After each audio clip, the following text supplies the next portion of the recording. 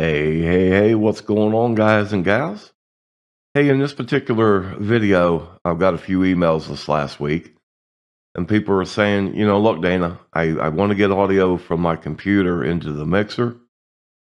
It could be from Spotify, it could be a video off the internet, it could be a CD player in your computer, and they don't want to have to run these long external cables. Normally you would come out with a 1/8" jack from the computer, and then you would go into your auxiliary inputs. Well, there's a real simple way to do this, and there's just a few steps that you have to follow. So the first thing we're going to do is come up into routing. Now here I've got my two S16s connected, and right here on this aux in remap, this is where it normally sets. And we're going to take this down here and we're going to say card 1 and 2. That's it. That's all we have to do. Okay. Now I've got some audio set up in my media player, and this is it right here. So what I'm going to do now is I've got to tell my speakers that they're going to output to card 1 and 2 in Behringer. And all we do is come right over here to our speaker icon, and we're going to click this little up arrow. Now, right now, as it normally sets, my speakers would be coming out of my headphone jack on my computer. But when we click on this, we can now see, because we've got the Behringer connected. And this is the same for the M32s as well. You see we have all these different options that are going to be outputting from my laptop computer into Behringer. So I'm simply going to pick out 1 and 2 XLive card. Now here I want to set my volume around 80%, because we're going from one device to another. This is true gain staging. Okay, so now when we pull up X32 Edit, this is playing. We're going to see signal over here on our auxiliary 1 and 2, and there it is. It's that simple. Now, by clicking on this, I do have them linked together. It's a real simple process. And if I'm going to do it and leave the auxiliary inputs as my input source, then I want it to come out of the main left and right here. And that's why this is clicked. Okay, this is why this is highlighted.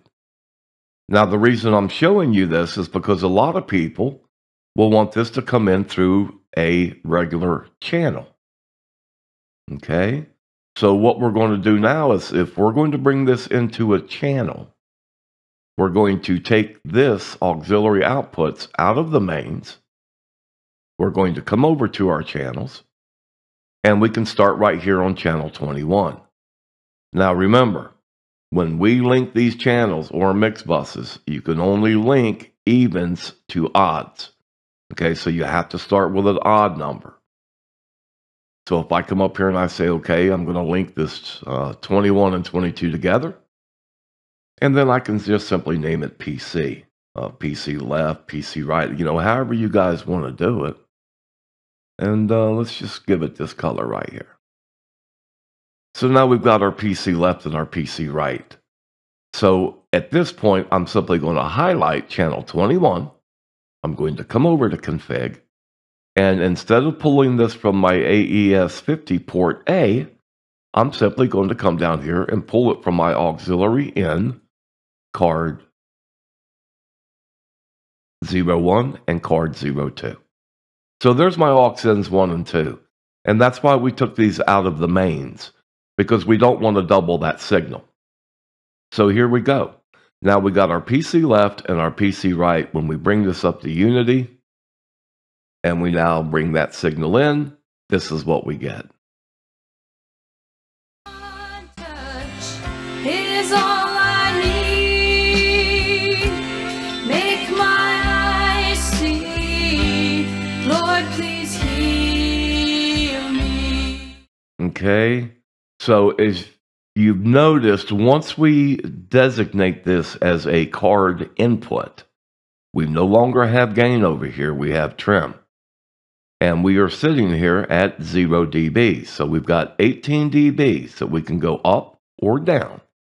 to get this around our negative 18 input that we always strive for. So, I mean, right off the bat, that's pretty close. But if I wanted to be technical so I don't get a bunch of emails, right there is probably going to keep it to where when it starts coming in at the loudest point, it's going to be up there around that negative 18 dBs. Okay?